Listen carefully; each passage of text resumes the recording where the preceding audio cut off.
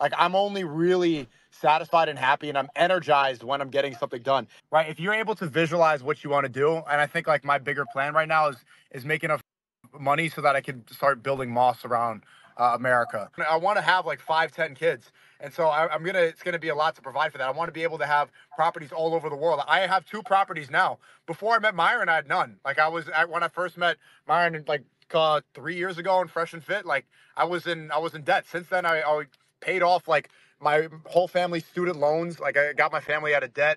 Got 2 properties, halal, all cash.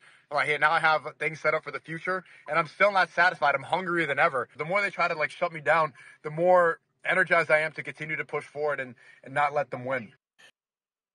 MashaAllah, may Allah subhanahu wa ta'ala grant you everyone around you more and ease you all doing good and abstain from bad.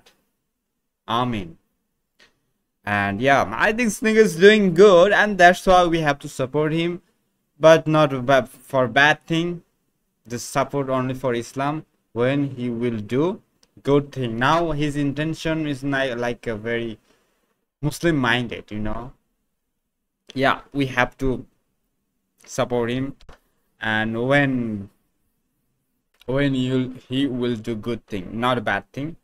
When you will do bad thing, we have to criticize him, and no, we have to teach him. Yeah, that's it.